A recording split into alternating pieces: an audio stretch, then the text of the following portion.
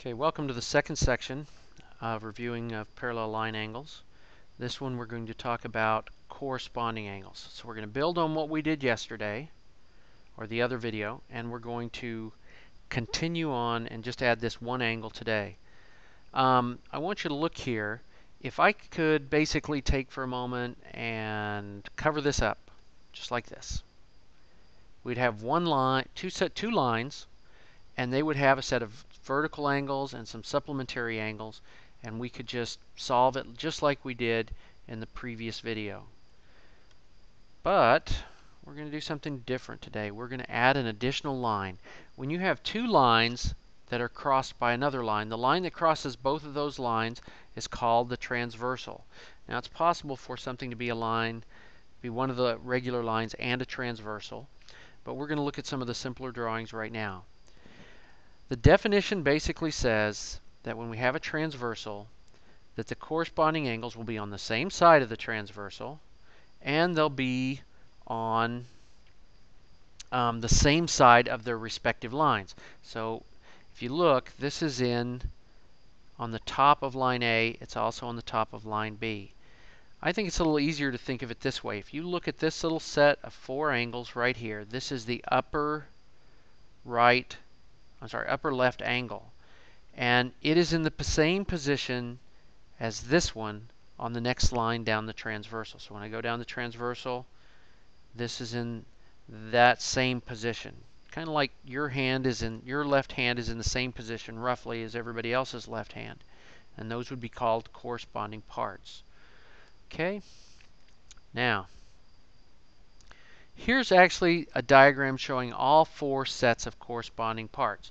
These two correspond, the two down here, the two up here, and the two down here. I can put them all on one diagram, which is what we'll see in the next screen. But before I do that, let's see. Let's look here. Okay, so we just said basically they're in the same location. Okay, let's look at this. Okay, here I've marked them all on the same lines. Here's my blue ones, kind of purplish ones that are the same, my orange ones that are the same, the red ones that are the same, and the pink ones which are corresponding. These little two arrows, just as a reminder, mean that they're parallel. So when the lines are parallel, something special happens. The corresponding angles become congruent or equal to each other. So like this angle is equal to this one. This angle is equal to this angle.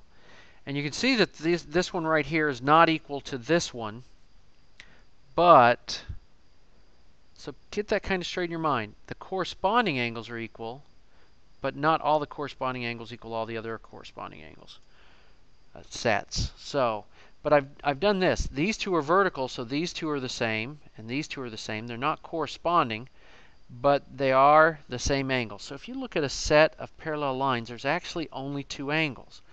There's this angle and this angle repeated in different locations down the line. If you go around in a circle, it's like this angle A, angle B, angle A, angle B, and go down here and do it in the same order, angle A, angle B, angle A, angle B. Okay? And so this is the approach we're going to take. So here's a little review practice from from the last video. How do I find these angles?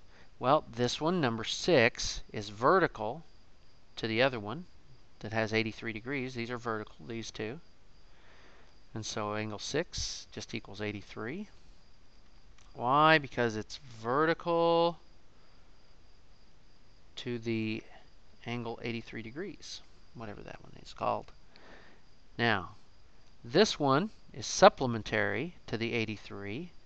So my calculation is, what is 180 minus 83? That looks like it's going to be 97. So I know that this one, I'm going to let the calculation over there stand, but it's 97. And the reason is it's supplementary to angle, let's say to angle 6. That'll make it a little easier to write. And this one right here is also 97 because it is vertical to angle 5.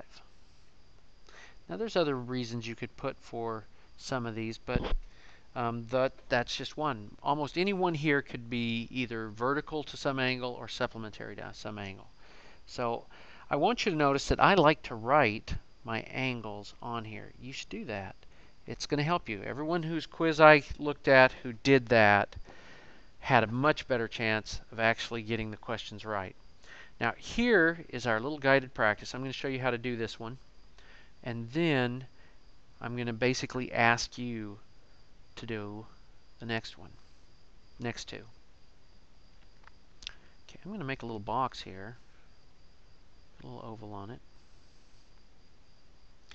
I'm going to cover this up for a moment, because if it helps you to put your paper over it or something, do that. We're just going to look at these four. Well, that's the same as this kind of problem up here, and I know how to do that. So I'm going to use some colors. This is going to be my 137. This is also going to be 137. Why?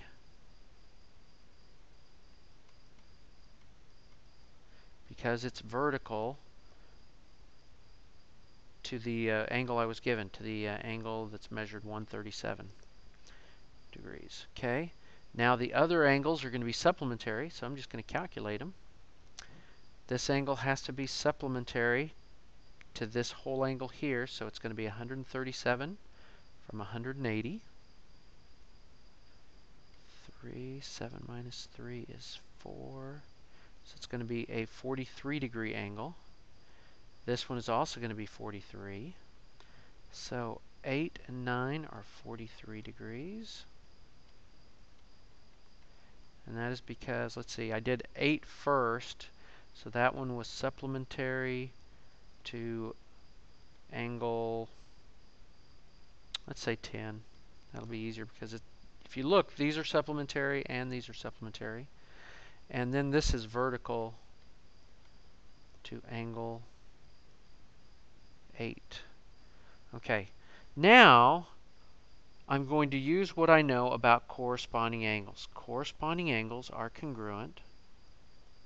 And so, if I could take this same set, it's going to repeat around this next parallel line. Now, if you've got a bunch of lines going on there, be careful, because what I want you to do is I want you to look here. If I go down, since the next parallel line is down, I'm going to go down the transversal until I get to the next parallel line. Well, which angle corresponds to 11? Well, the angle that corresponds to 11 is 137 right here. So angle 11 right here is going to be 137. It helps to draw your pictures big. As you notice, my pictures are not big, and so I have to write my angles really small. It's corresponding to, what was that? Angle 137. Okay, now all of these are actually going to be corresponding to something. We just have to figure out which ones. 12, let's do 14. It's vertical, so I already know it's going to be 137, but it corresponds to angle 10. So let's see, 14 is 137. It corresponds to angle 10. Okay, write 137 there. And let's see, angle 12 right here corresponds to angle 8. So it's going to be 43. If you take a moment and pause after I finish this, you will see that corresponding, let's see, 12 was corresponding to angle 8, and 13 was corresponding to angle 9. You'll see that basically you've got the same pattern around your four angles going down your transversal. But the key is, don't switch from one transversal to another. Just go down the same transversal, and as long as you just have parallel lines crossing, that'll work fine. If you have others, you can kind of just skip them and go to the ones that are parallel and put them in, and then use some other means of calculation for the others if you need to. Okay, that is all for this video. You need to work these on your own the same way we worked the other one.